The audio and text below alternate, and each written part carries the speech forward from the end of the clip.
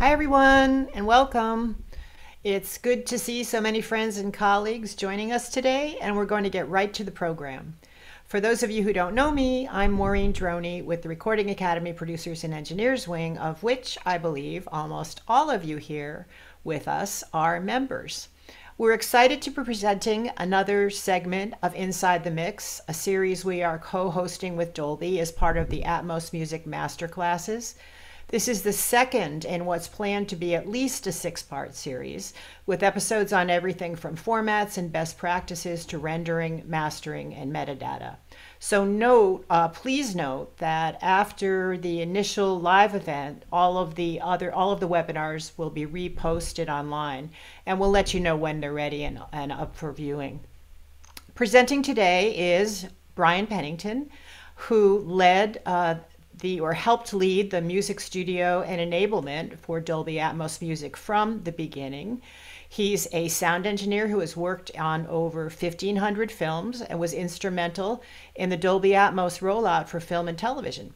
Bryan's been with Dolby a long time. He's tremendously knowledgeable, and we're thrilled to bring him out from behind the scenes to talk to us today on specifically room configurations and tuning. Moderating is engineer Michael Romanowski, who many of you also know. Michael is the owner of Coast Mastering in the Bay Area and a 3-time Grammy recipient, with 2 of his Grammys awarded in the Best Immersive Audio Album category.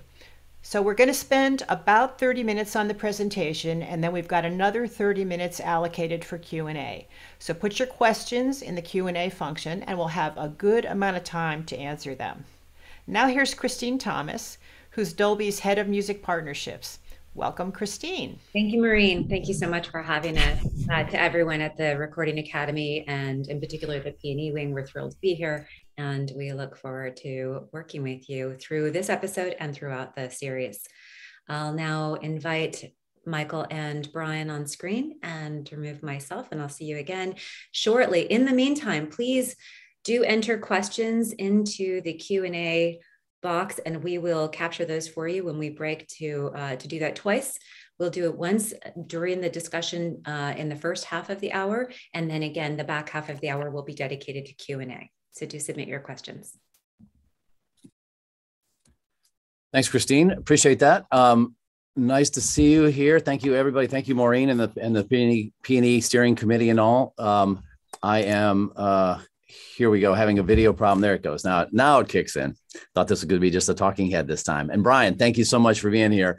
Really appreciate your expertise. We all know that what you hear in a room and listening is what guides your decisions. So this is a super important topic to be able to cover, so people, know that they're making good decisions when making, mix, balance, tone decisions and all of that. So thank you so much for coming out from behind the scenes and having a talk with us. And with that, Bryan, I'll hand it over to you. Let's jump right in. Thank you. Glad to be here. So, why do we tune rooms? Hi, everybody. I'm Bryan Pennington. I'm a senior applications engineer at Dolby, even though that's kind of a corporate title. I've been a part of Atmos in Los Angeles and in the world for 10 plus years. I've also been instrumental in getting Atmos music off the ground. I was, had my hands in the Sgt. Pepper remixes. I've kind of been in the middle of it since day one, and it's been a long, fun ride, but there's still a long way to go, and we still have a lot to do. So, but let's talk today about, setting yourself up for success and tuning and setting up your room and things like that. So, some of this stuff I'm going to go over, you kind of know, but let's talk about it anyway. Why do we tune rooms? And, some of that, not every speaker is equal. And more importantly, not every room is equal. It doesn't matter if you have the best speakers in the world. If your room is not acoustically good, then chances are your mixes won't be either. The goal is to make everything sound as equal as you can, which is not a small challenge, even within the same brand sometimes. And this is true for stereo. You don't want to change the EQ of a track just because your left speaker has more high frequency than the right speaker or something like that. You don't want 2 speakers. You want the 2 speakers to be the same so that you can make decisions that matter regardless of where you place that track in the mix. And the same is true for Atmos as well. But as you can imagine, that's way more compounded, lots of different choices. And with an Atmos system, every speaker is supposed to be as powerful and in full range as your mains. It is a fundamental of how the system works. And once your system is properly set up and calibrated, you should stop hearing speakers and start hearing a sound field. Like it should just change the way you work within your system. And in that vein, towards that goal, tuning rooms is what we do to kind of get some of that happening. And tuning rooms happens in two basic ways, and I kind of separate it into the physical and the electronic. And your approach will suit your budget. Sometimes it's one, sometimes it's the other, sometimes it's both. It just depends on how much money you have to spend, and what kind of situation you find yourself in. So just like the choice of your speakers, your approach will suit you. And the first thing that I want to go over is the configuration of the system. So these are some of the other topics we're going to go through today: room tuning and configuration. We'll get into what is the curve and how can we help later. But first, let's go into configuration.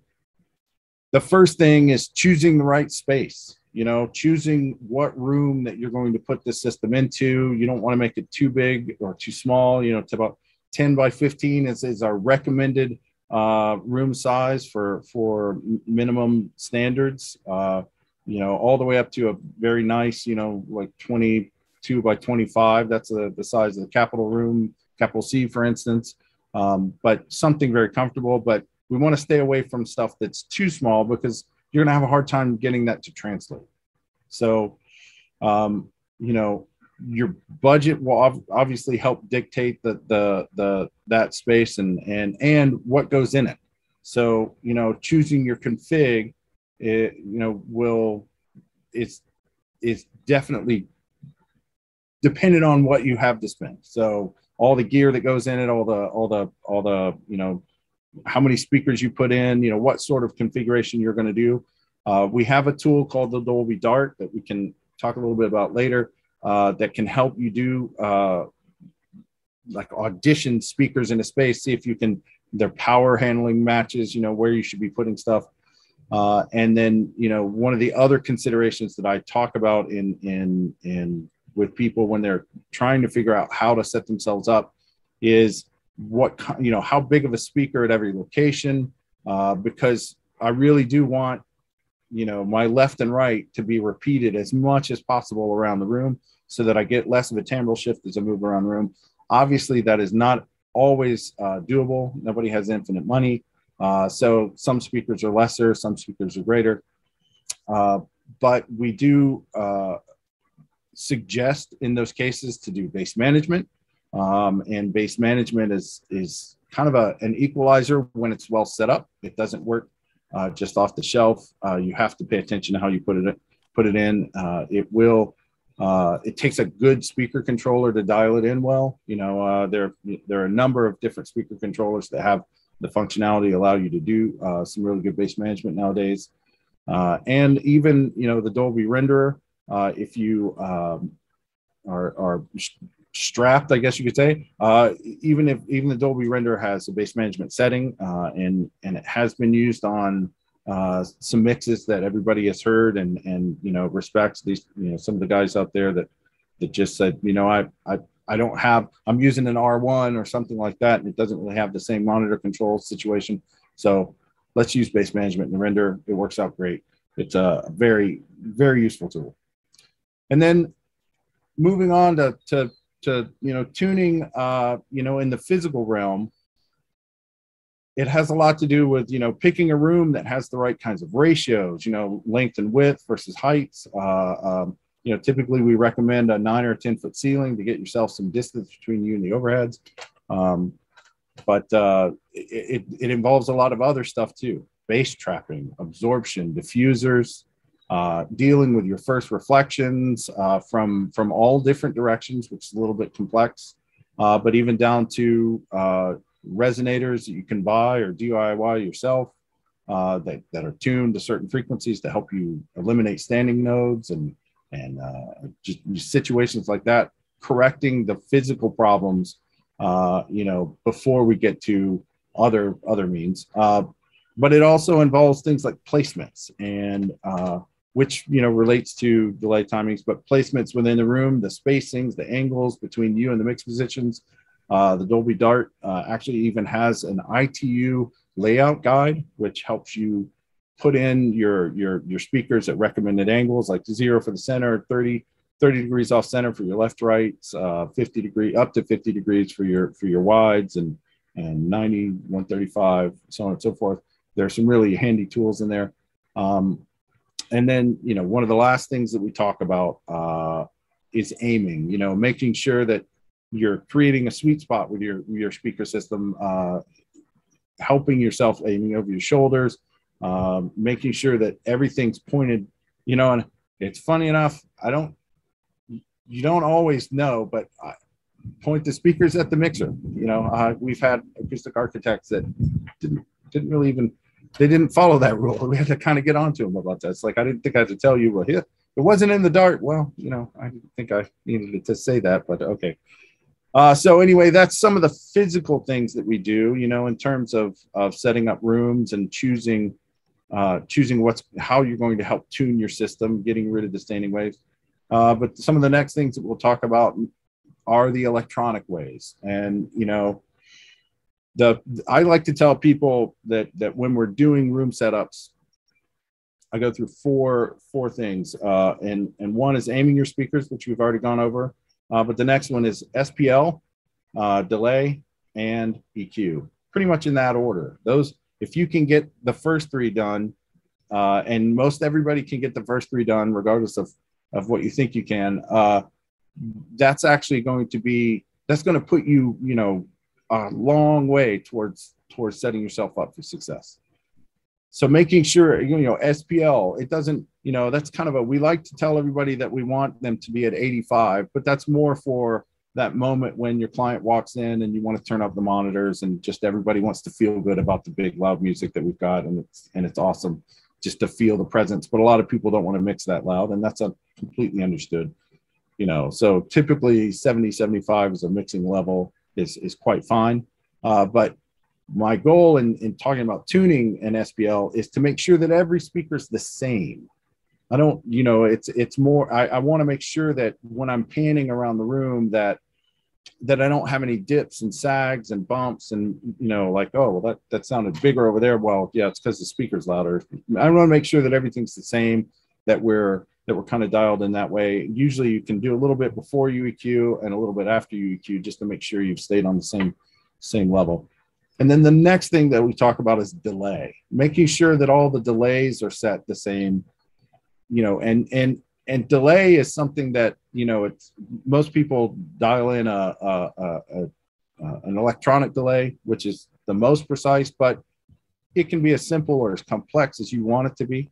You can do, a tape measure and a calculator. You can, with knowing that sound travels at 1.125 milliseconds, 1.125 feet per millisecond, sorry. Or, you can take a piece of string and strap it to a center point and stretch it to every speaker. That's your equidistant setups. But with orthogonal setups, you're going to need some sort of an electronic delay. And usually when I come out and do room tunes, I'm doing it with a transfer function, using things like smart systems like that allow me to excite the speaker, listen to the playback. It determines how far everything is in time, and then we set them all to be the same. And when you do things like delay, getting your delays correct, Bruce Botnick told me recently that it's like magic. All of a sudden you're not listening to speakers anymore. You're listening to a sound field, and you've just got this 360 degree canvas to mix in. It's not a limiting, single plane up in the front of the room. You're not hearing speaker to speaker to speaker. All of a sudden it just kind of, everything starts to lock in. It feels like you're listening. You're sitting in the room with people. You can get as intimate or as big as you want to. it's a really magical moment when you get those delays locked in.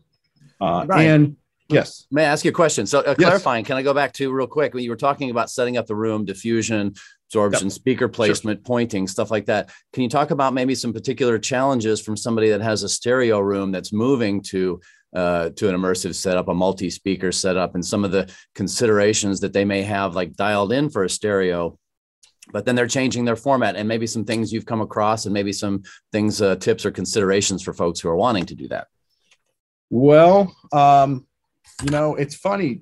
I find in well set up rooms that are set up for stereo, I actually find a lot less problems than you would imagine, just because somebody has actually paid attention to it in the first place. So it's very useful in that, you know, your left and right, your mirror image, you know, what happens on one side of the room tends to happen on the other side of the room.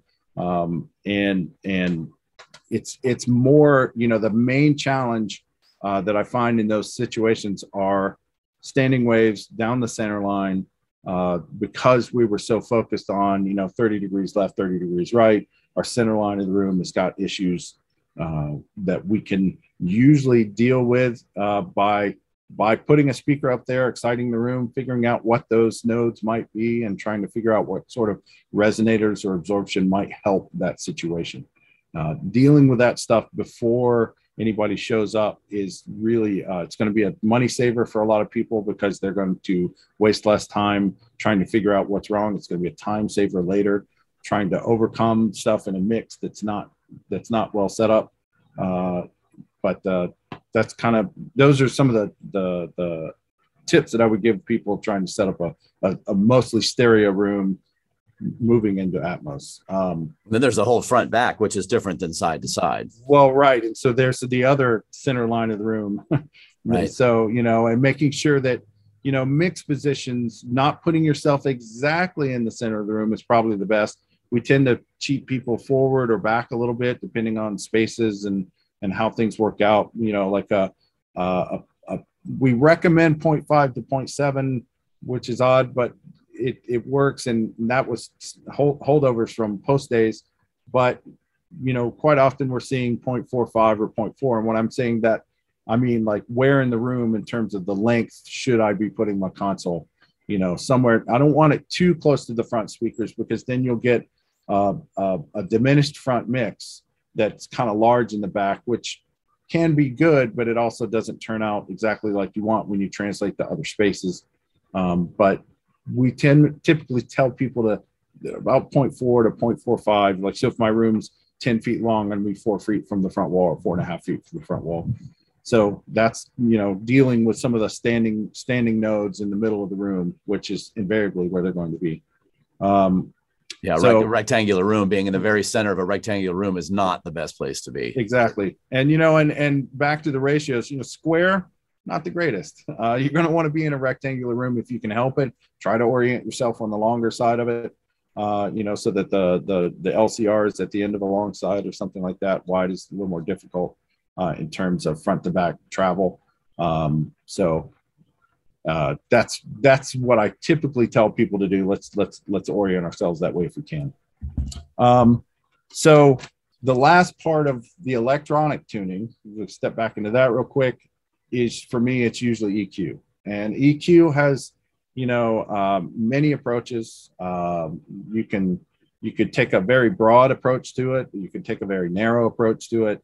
Minimal versus minutia. You know, like, how far do I go into it? I want to touch it at all. I want to make sure it's perfect. You know, it just depends.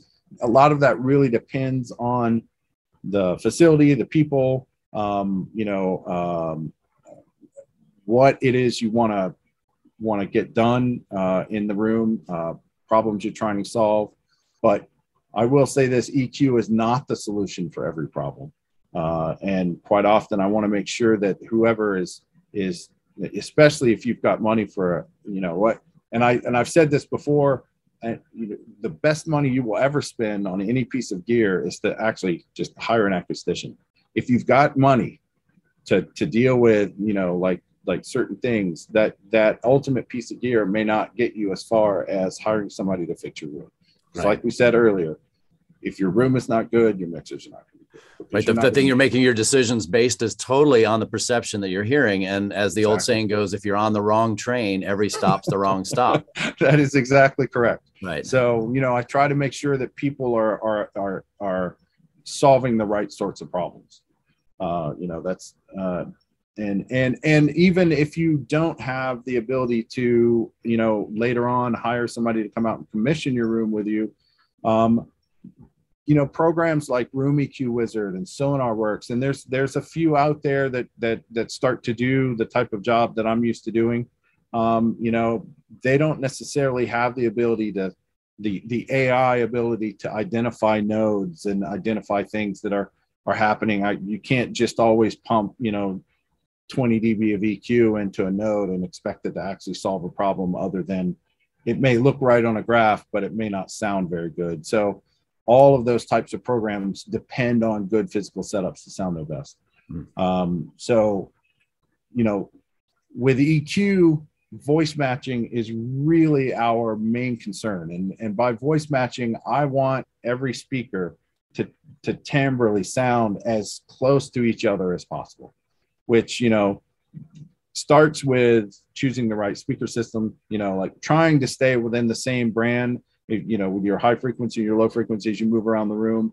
But it goes all the way down to dialing in, bass management around the room, if you have a way to do that, because timbrally, if I don't have enough low end in my surround channels, it's going to just sound different fundamentally compared to my mains. Yeah. So I'm trying to make sure that as I pan around the room, like when I take that guitar or that keyboard and I put it out, if I move off of center and over down the sidewall, I don't want it to sound like I'm just in another speaker or something over here. I just want it to sound like that guitar or keyboard is moved over into the left wall. Right. So may I ask, yes. how when you're tuning rooms, how much do you take into account the preference of the engineer for the sound they're looking for versus a known curve or a known representation or playback system? And secondarily, question on that is with regards to certification and the difference between film and then music, which you guys aren't doing, correct? Well, we're not doing certification in any space at this point, except for in the UK and some of their territories, they've been handing out based on abilities and things called Premiere certification, Dolby Premiere Studios. That's strictly for cinematic rooms and has to do with size and capabilities and that sort of thing. But in the home theater world, and even and especially in the music world, we definitely aren't dealing with certifications. Pretty much what we tell people is a suggestion. It's a good suggestion, but you're still up to your own devices. If you decide that that's not what you want to do, then that's not what you want to do. We're not trying to force anybody, but what we are trying to do is give people the tools to, what am I trying to say? We're trying to give people the tools to get good approvals, to cut down on their notes, to waste less time. So, especially and that's not to say that the person doing the mixing doesn't know what they're listening to, but maybe they're in a new room. Maybe they've set up their Atmos room in a space they've never been in.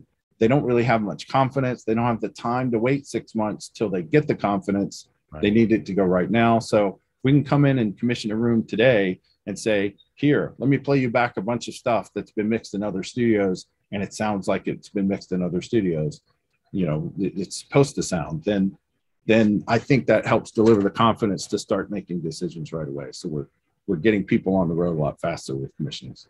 Awesome, thanks. So, but like I was saying, voice matching is really my goal when I'm tuning a room.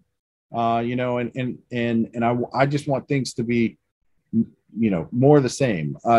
But after all of that said, when you're tuning up your room, use what you can afford. Use what's available to you. It could even come down to just using the tilts on your powered monitors. Your +1, -1 high frequency, your quarter space, half space bass controls. To depending on where you've set them on speakers, and that's part of that physical aiming and physical positioning of your system, creating trying to match as much as possible the timbral qualities as you move around the room to not get something that's super bassy in one speaker and the one right next to it has none. So, you know, those sorts of situations, do what you can and get your system going the right direction. But use any EQ abilities and any monitor control you might have. A lot of them are packed with features nowadays. You know, they can do pretty much anything you want. EQ, SPL, delay, and to point out that the Dolby renderer basically has those three functions. If you are in a mastering suite and your computer is powerful enough, you will end up with the ability to use the EQ and the delays. Even in this version, there's still very coarse delays, you know, only a millisecond accuracy. And I know in a future version that they're looking at stepping that down to at least 0.1 or even, you know, hundredths of a millisecond accuracy, so we could get a lot tighter. But use those things to, you know, if you don't have the ability to get a monitor controller, and like I said earlier, monitor controllers they're really handy when you're starting to talk about, you know, controlling something more than just stereo. 12 speakers, 16 speakers, depending on what you have, 14 speakers. It helps to have a monitor controller. And there are a bunch out there nowadays. Anything from, you know, JBL Matrix Studio was super powerful, even for as much as it costs. The Matrix is even more powerful, all the way up through things like BSS and QSYS and Trinovs and things like that. It just, whatever suits your budget level. But, you know, anything that you can get a hold of is really what's going to be right for you, I think. So side question, because you so on that, having been able to make those adjustments within the renderer itself, there are a handful of DAWs, Pro Tools, Nuendo, and I think even in DaVinci now, and potentially Logic as well, where you've got the renderer is now incorporated into the DAW. Will those features then be something that gets added, you know, being able to carry those room tunings over to those in the future? Is that that unfortunately I won't be able to answer, just because those are not manufactured, but, you know, software designer specific. If they choose to put those types of controls into their programs, then we'll see those. But we give them the render engine and they kind of do what they want to with it. So in terms of how it gets wrapped. So thanks. Indeed. This might just be a good place to take a beat. Terrific conversation, by the way. Thank you so much. I just want to remind everyone to please submit any questions through the Q&A box. If you can, it should be at the bottom of your screens. We would love to respond to any questions, and also just to ask you, Michael, I mean, again, I know there's a lot we can cover here, but are there any aspects of this, Bryan? I don't know what else you have in mind here, but I want to make sure that we're getting to all of those questions and those key points of let's say, the mystery. What is this Dolby magic that is behind tuning a room properly for Dolby Atmos music? I mean, a lot of the magic is just, you know, years and years worth of experience. You know, I've been tuning rooms for close to 25 years now. It's trying, you know, getting us to come out there is to help you set up your room as good as we can. We try to do everything we can to help people, like I said earlier, get moving forward as fast as they can, because we all understand that time is money. You know, time is jobs. Let's keep, you know, one more job under the belt. Also is, and especially a good job under the belt is its own PR. So trying to keep people going forward. Absolutely. And, you know, one of the things you touched on, Michael, thank you, in terms of the DAWs, you know, all major DAWs are now directly integrated Dolby Atmos tools, which is terrific. And that evolution continues. So we've just had some exciting things happen in the last few months, and there will continue to be more. There are almost 600 music studios that meet Dolby Atmos music best practices. I'm choosing my words because Bryan already touched on the fact that there's not a certification program. But we should just touch for a minute, I think, on the agile solutions that are available. And you've referenced some of those, you know, thus far, but I think it might be nice just to give a couple of examples and of those rooms. And then the other thing I would say for everyone to be aware, there are resources for you as well. Not only are we reachable, and certainly the P&E wing knows how to get to us, but also professional.dolby.com is a really useful resource. There are forums. We do actually have real people reading every correspondence and responding directly. There's a when I talk about professional.dolby.com, you do not have to sign an NDA. That is all publicly accessible. It's not behind a firewall. We're trying to do our very best to share as much information as we can. So there are quick start videos and there's documentation, but it's also always being iterated upon. And that's very much based on, well, it's absolutely based on the feedback that we get from all of you. And so it's imperative that you provide that feedback because we genuinely want it. And it might take us a minute because obviously for all good reasons, we have some process around it, but we do have a whole lot of people who collaborate to make sure that that documentation and those guidelines are reflecting what really does work in the world. If you feel that it doesn't, we want to hear from you. If you feel that something is needed to clarify or to expand upon, we want to hear from you. And the other thing to note is that this is international, right? We talk about these almost 600 rooms. These are international, which means that we can't get everywhere as well, right? We do have people internationally, but that's a lot of rooms, and we expect to see that continued growth.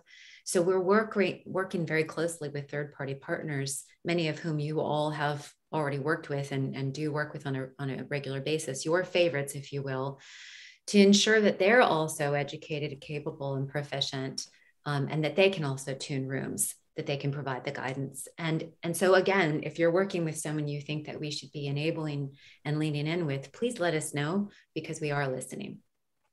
With that, I'll just remind you one more time to keep submitting questions. I did notice, thank you, Christine, for that. I did notice that there was a question sideways to headphones. That's going to be something we're going to touch on in an upcoming, in one of the upcoming episodes. That's right. And we should also mention that we will also delve deeper into the Dolby Atmos music curve, but again, in a future episode. Should we take a few questions now, or do you guys want to touch on it? Sure. Go ahead, Bryan. Yeah, that'd be good. Terrific. Thank you so much. So first, are there any recommended speaker brands / models you recommend and don't recommend for immersive productions? I'll take that one. I can take that one too. All of them. We recommend all. Yes, exactly. We recommend all. And we do. That's real. You want to go into it and why? One of the things that I tell people, it's a mantra. We're agnostic. We work with anybody.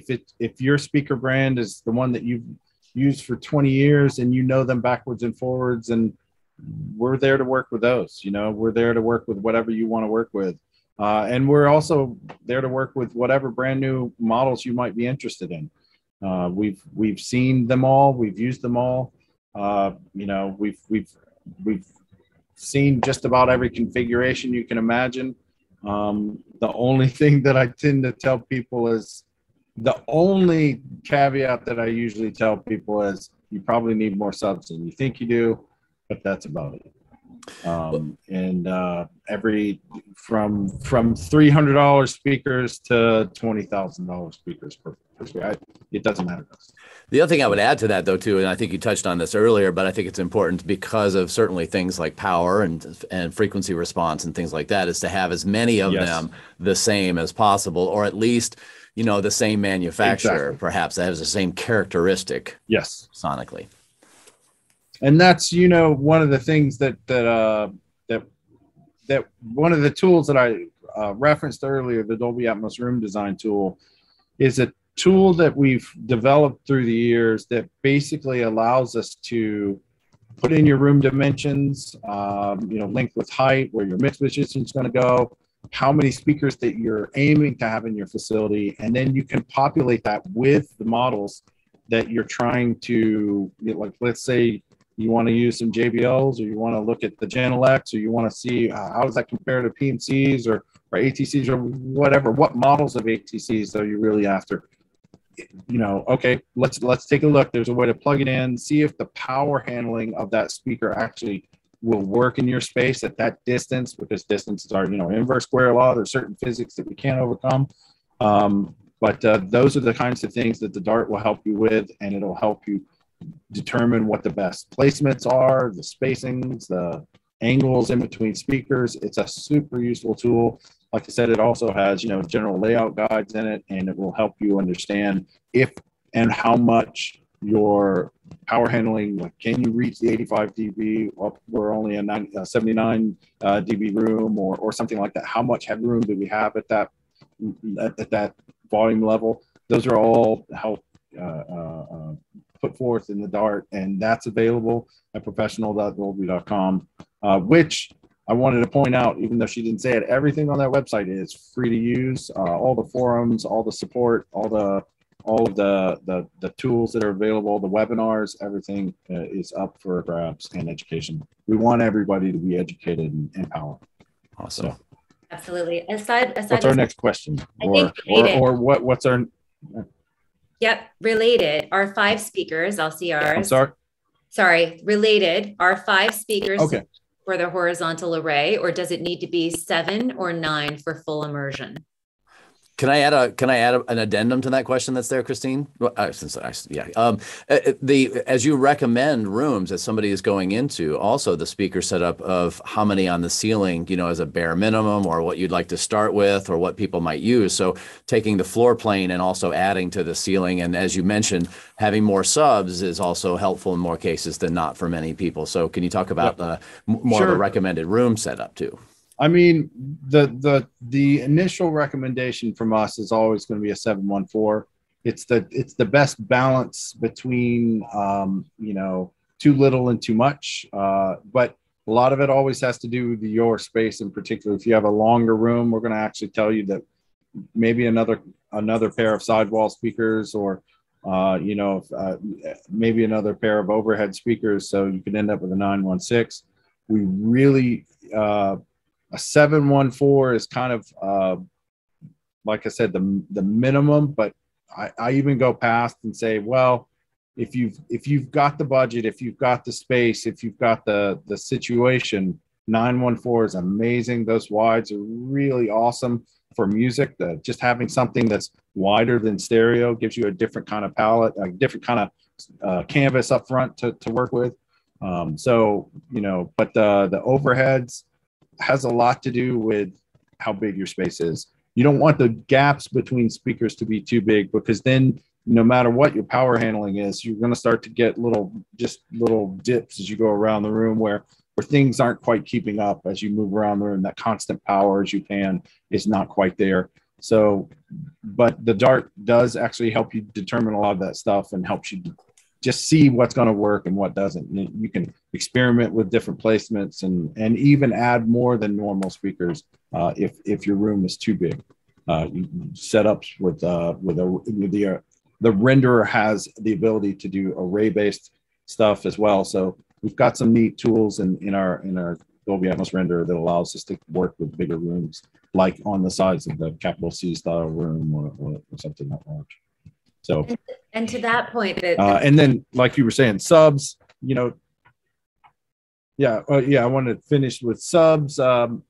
Subs, we typically find that most powered subs are good for a 2.1 setup, but when you start competing with an immersive system, it just needs to have the amount of headroom that we're talking about for typical alignment. Even though I said everything's at the same level, the only one that's not at the same level, SPL level, is the sub. It's an elevated speaker in terms of SPL. With a low pass considered, it is typically about 65 to 60 dB hotter than the other speakers. So if you're at 85, you're going to want to be at a 91 level SPL. But that's from setup at plus 10. How do we say it? It's plus 10 of in-band gain per third octave band. So when you low pass that, it typically ends up around 5 or 6 dB hotter. And just having the headroom for those speakers means that you usually want a little bit more. So, but then also, it depends on, once again, budget.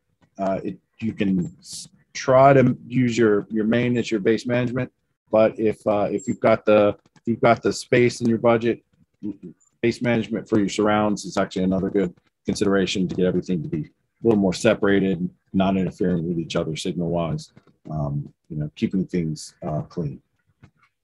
Great. Thank you so much. Did I answer enough of the question or?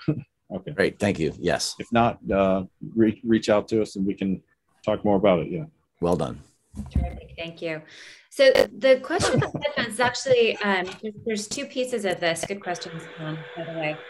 Is loudspeaker, sorry, I'm hearing a little feedback, so I'm just not sure where that's coming from. Is loudspeaker monitoring critical given that most of the audience will listen over headphones or binaurally? I think this is an important question because it's actually about translation, but it's also a little bit about the market. So I'll take the market piece and then you can talk about translation, Bryan. Is that okay? So speaking about the market piece, a couple of things, a fair point and a very common assumption. But I just want to remind us about a couple of things. I'm so sorry, there is some feedback. So if you guys don't mind just checking. One, in terms of consumption, there are over 1 billion devices that are Dolby Atmos enabled today. And that a lot of those are actually in the home. And with COVID and the reemergence, if you will, or the reclaiming of the home environment, pretty significant investment has gone into those spaces. And of course, while we're reemerging into the world, all of us together, there's also still it was a pretty pivotal time in terms of the change in our lifestyles. You all know that this is your space as well. But just to say that what we saw in terms of purchasing and consumption and what we're seeing in the world is definitely a large standing in the home environment as well as mobile. And then of course, it's very important to remember that Dolby Atmos is now in the car, right? So again, just as a reminder, already in Lucid Motors, already in Neo, and Mercedes has announced that they're coming to market later this year. So that's very exciting. We can all look forward to, continued adoption. And I think we all agree that it's working. So maybe with that in mind, Bryan, can you talk to us a little about the importance of translation? Of course. I'm never going to say that mixing in headphones only is the way to go. Speaker-based playback will, in my experience and many other people's experience, is always going to yield a better mix. It just gives you a better sense of what spatialization is, and it tends to just turn out a better mix all the way around. I find that when you do a mix in speakers first and then go to headphones, your translation is has a much better chance of translating into binaural and even into stereo. You're a little more used to what that feels like and how you work. I mean, I don't know many people that have mixed an album solely in headphones, so I don't know why we would do that for any binaural situation either. So I'm always going to be an advocate for speakers, I can't say enough about it. It's hard to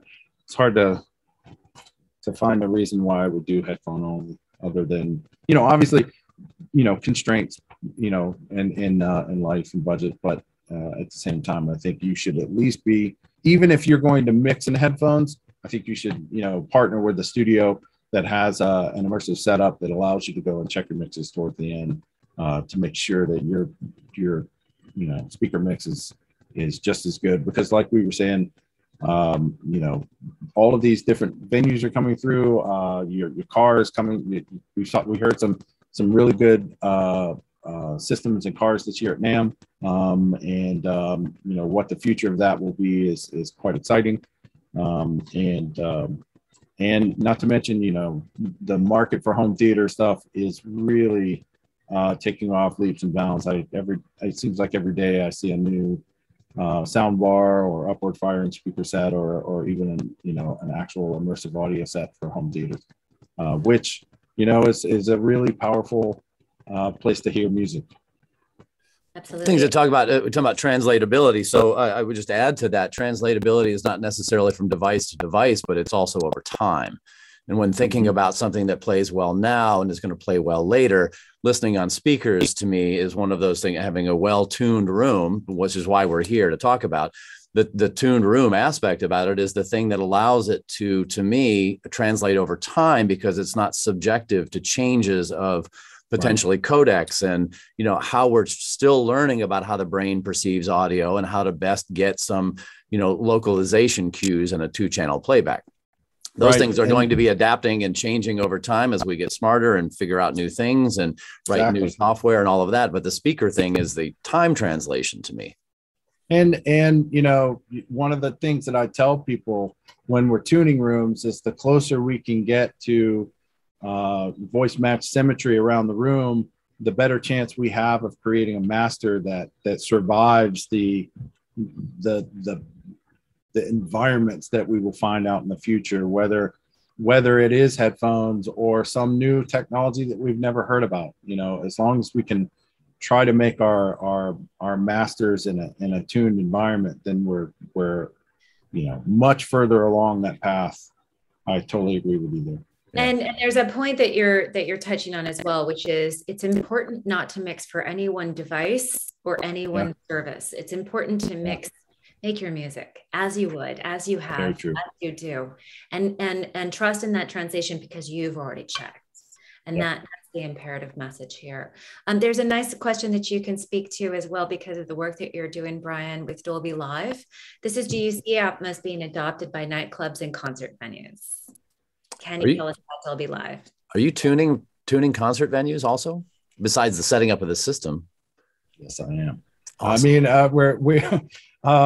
I was part and parcel to standing up the Dolby Live venue in Las Vegas this year, which our first shows were supposed to be with Aerosmith coming up, but you know, Steven Tyler is taking care of himself, and I applaud him for that.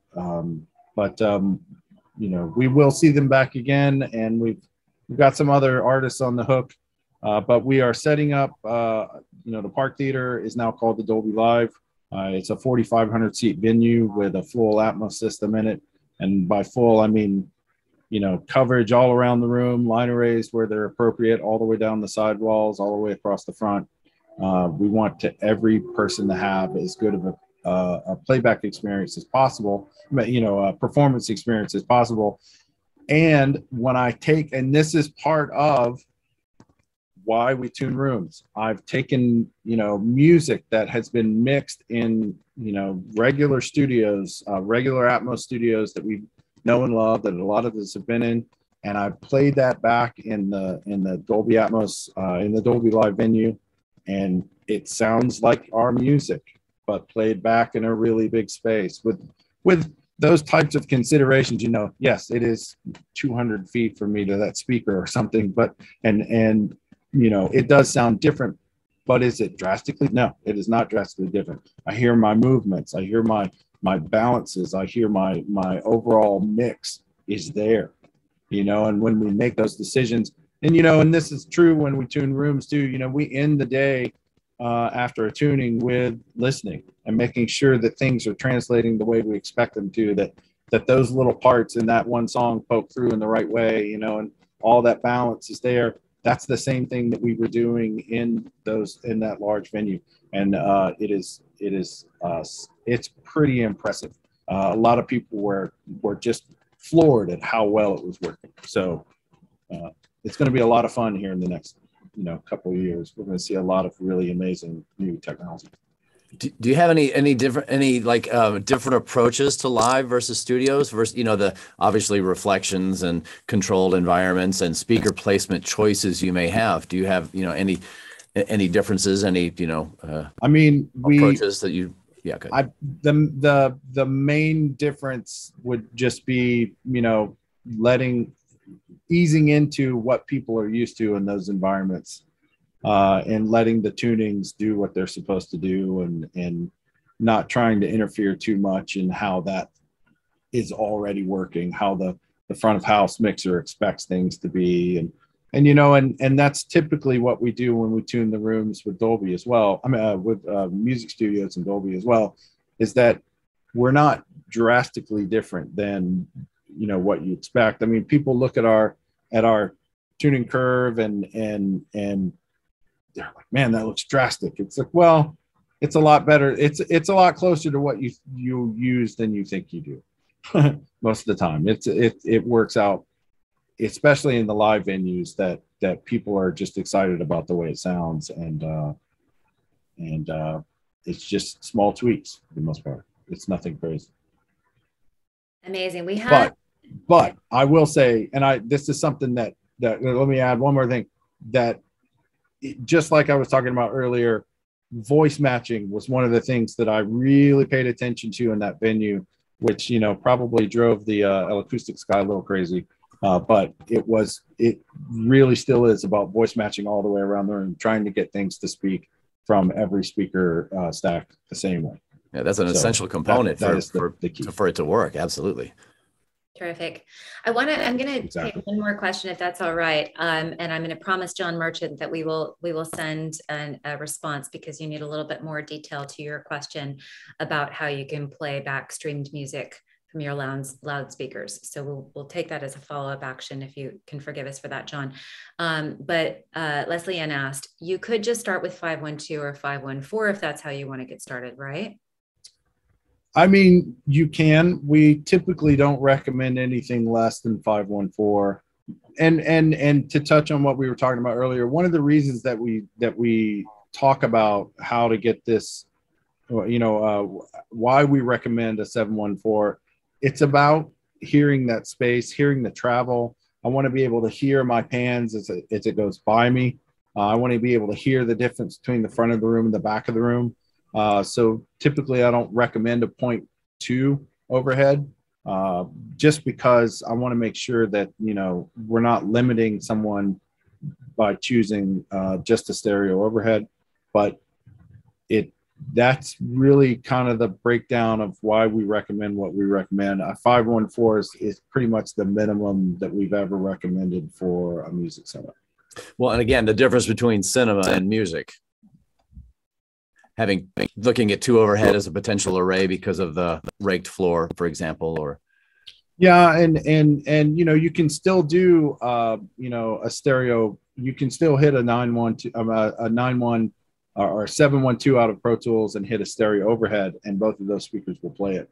But it just does benefit us, like with an object, being able to hear movement through the room and just more precision. You know, I push people to use as much precision as they can afford. Let's put it that way. Actually, I'm so sorry, gentlemen, but if I can squeeze in one more, if it's okay. Of course. It's a good question because it's about sweet spot.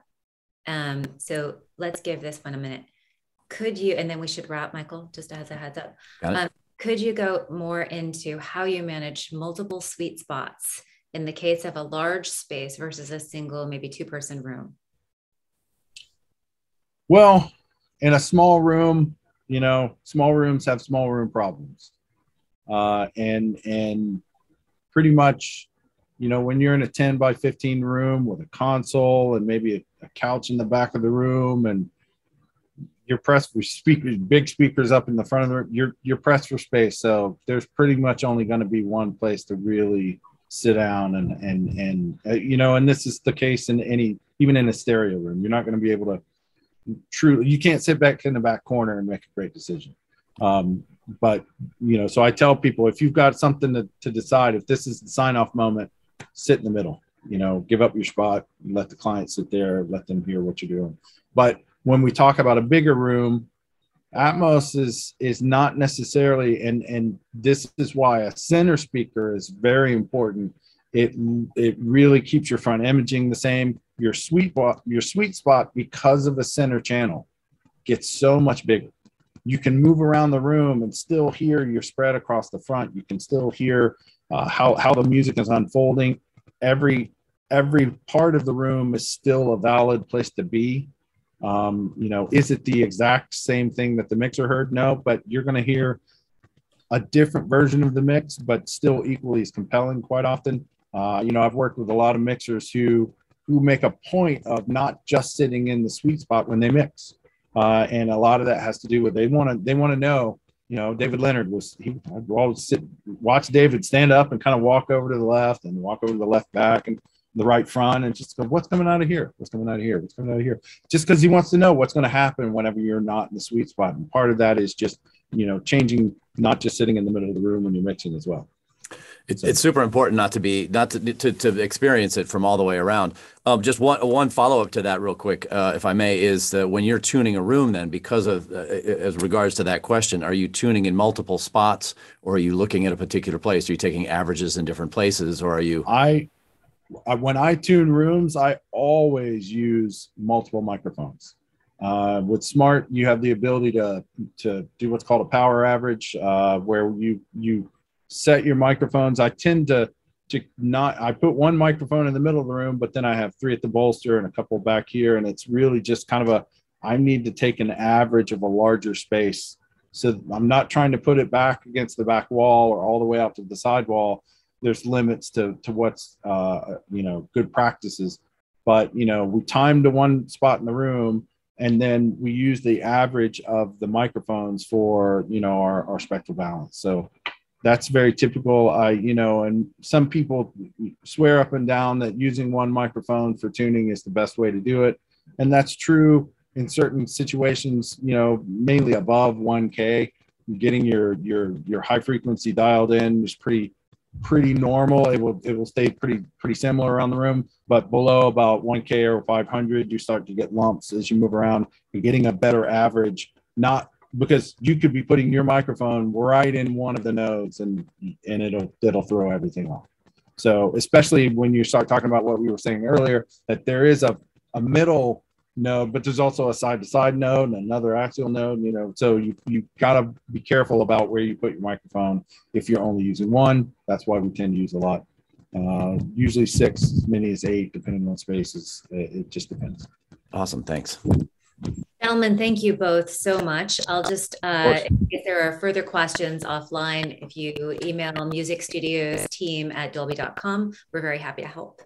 And again, thank you to Bryan and to Michael for providing this incredible presentation today. And thank you to the Recording Academy for having us. Thanks, Christine. Thanks back to you and Bryan. Really appreciate you guys. Thank you. Thanks for having us. And then to Maureen. Hi guys, looks like I don't have my video. I just wanted to say thanks, of course, and if you found this valuable, tell your friends about this episode and about the series. And as we mentioned, ultimately, the entire series will be posted for public viewing. So if you found it valuable, tell your friends. I also, Leslie Ann, who's watching, has, oh, there we go, start my video. Leslie Ann, who's listening in, Leslie Ann Jones, said, can we please tell you about what's upcoming for the next, what we're planning for the next of this series, and that is Creative Solutions, most likely with David Gold and John Scanlon from Dolby.